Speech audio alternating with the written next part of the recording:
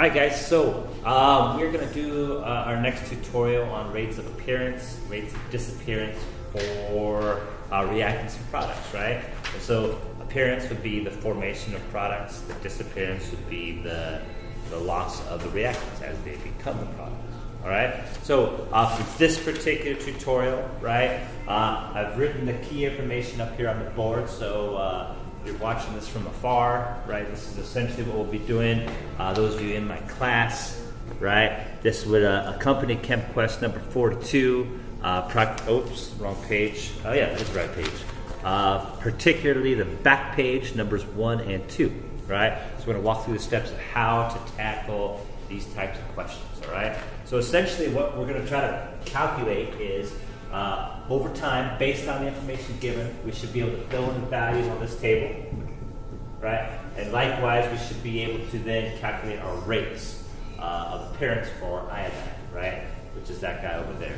All right, so we'll start with these missing values. What we have to consider is what this table is telling us, right? So here, this is over time, right? So in intervals of 200 seconds, right? And then in this last column here, we have some information about how much of that ion is forming in solution during those intervals, all right? Now, because we know this information and we have a balanced reaction up there, which is a really, really key step, we should be able to fill in these values, just kind of using some addition, subtraction. That's really all it is, okay? And then using our mole ratios to kind of make sure we're doing things in the right proportions, okay? So, the typical thing to do here, right, is to take the given information, right, and we got to find our difference, okay? So in the case of right here, so for example, so between 0 seconds to 200 seconds in this interval, we have an increase in iodine of 0.0021, right? So that's a positive 0.0021 moles increase there, right? In this next interval, right, we increase by 0.0011, and in the next interval, we increase by a positive 0.0007. Okay, and again, all I'm doing in that case, right, is I'm taking the difference between this number. So this minus this, so 0.0021 minus 0 is a positive 0.0021. 0.0032 minus 0.0021 is 0.0011, and so on. So that's where those numbers came from. All right. Now, I know how much iodine is appearing during those time intervals, right? And so from that, I can figure out how much hydrogen sulfate I'm producing here, and likewise, how much of this ion I'm losing and how much of this ion I'm losing. And I can do that because I have a balanced reaction, right?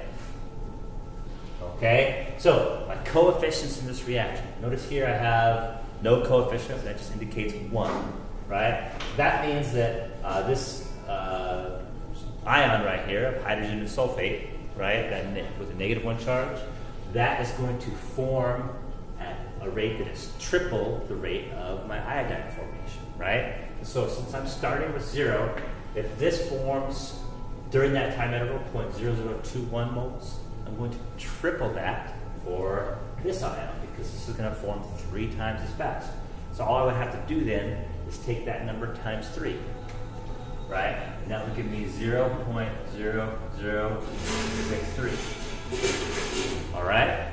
That makes sense, right? So the next step then is between 200 seconds and 400 seconds, my change for iodine is 0.0011. So again, my change is going to be triple. So here I'm going to add plus 0.0033. I need to add 3 times as much, right? So that would give me 0.0096. All right? And then here, since my change is 0.0007, here my change will be plus 0.0021. All right? Which would give me 0.0117. Okay? So, again, what did I do? I found my change for the iodine ion, which is my given values, right? And then I found the difference between those numbers as we go, right? And because I have a 3-to-1 ratio, whatever my difference is here, I need to multiply it by 3 and then add it to the previous value for this ion, right? So again, I've got plus 0.0021 here. That means I need to add plus 0.0063, right? So 0 plus 0.0063 is that. Here I've got plus 0.0011, so I'm going to triple that difference. I'm going to go plus 0.0033 to get that, and so on down, right? So my same logic then, of course, applies here. If this disappears at this rate, right, at what rate will my iodate ion disappear? Okay, so here it should be a 1-to-1 ratio. So if this increases by 0.0021, because my mole ratio is 1-to-1, this one will also change by 0.0021. But this is a reactant, right? So rather than adding 0.0021, what am I going to do? I'm going to subtract 0.0021. So here, between here and here, it's minus 0.0021, right? Which would give me 0.0084. All right. Here, difference of 0.0011, but I'm going to subtract it. So minus 0.0011, and that will give me 0.0073. And then here, I'm going to subtract 0.0007 to get 0.0066. All right. So again, one more time now in our first one here. Notice from iodate to, or from iodine to hydrogen sulfite, right? What we have here is a 1-to-3 ratio. So just like here, where we increased at a triple the rate that iodine increased, here we're going to decrease at triple the rate. Or we can compare this to this, right?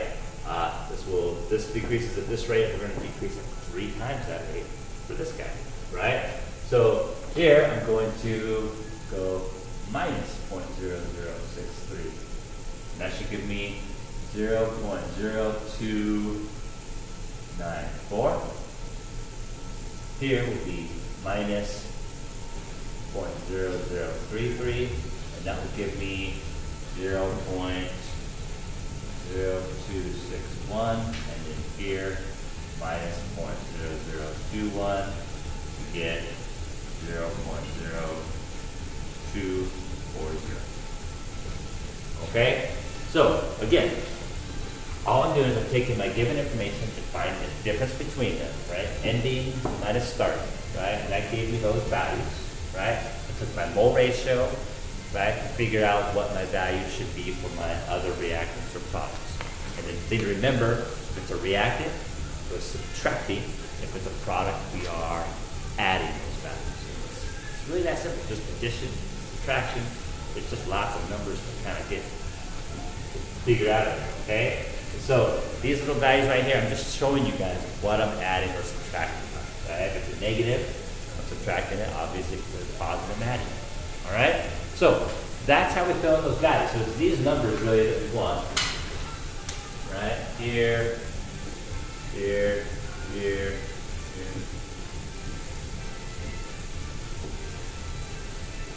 Okay? And so you guys don't have to put these little carrots in there showing what you're adding and subtracting by. That's not a necessity. I just did it for you guys to illustrate what's happening. Okay?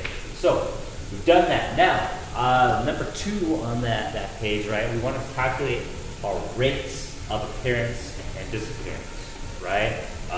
Rates of appearance for the iodine ion.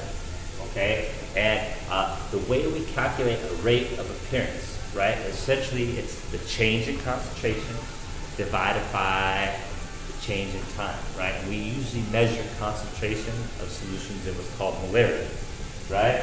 So molarity is a capital M, right? And the way I'm going to solve these is molarity divided by seconds. So molarity divided by seconds. Now, probably a better way to write that, because here our values are given in moles, not molarity, right? This is telling you the same thing, but it's just paying a little bit closer attention to each of the units involved, right? Which is going to be change in moles, sorry, right? Change in molarity over change in seconds. This is going to be change in moles over liters times change in seconds. All right? So really, all we're going to do now is plug in some values, right? So what's my change in moles, right? We get that from our table. So we could actually do this for any of them. We're just going to do it for the iodine ion here for this particular question. But we could do our rate of disappearance over here, rate of appearance for any of these now that we've filled in all these values. So we'll just do it for iodine. All right? So again, change in moles divided by liters times the change in seconds. Okay? So I'm actually going to grab my eraser, that has space to work through these. Right? I'm going to write this formula up over here. Change in moles over liters times change in seconds. Right? Now we've got that reference point there. Okay? So we want to calculate the rate of appearance for iodine, the iodine ion, for different time intervals, because that rate is actually going to change over time. And we'll talk more about that in class. But so between 0 and 200 seconds, right? We go from 0 to 0.0021 moles during that time, right? So what is my change in moles? Now I've actually already calculated that when I tried to fill in this table earlier, right? That number I wrote off to the side here, a positive 0.0021, that is my change in moles, right? So that's that little number that goes right there. So for A, I'm going to go 0.002. Actually, let me do this in a different color. It's easier to see. 0.0021, right? Moles divided by, right? So again, I'm going to go over liters. Now, you notice right up here, I wrote our volume is 0.45 liters. Right, it's usually going to be given to you in the information of the question. So I'm going to go divided by 0.45 times, all right, my change in time. So again, so between 0 and 200 seconds, how much time was that? 200 seconds, right?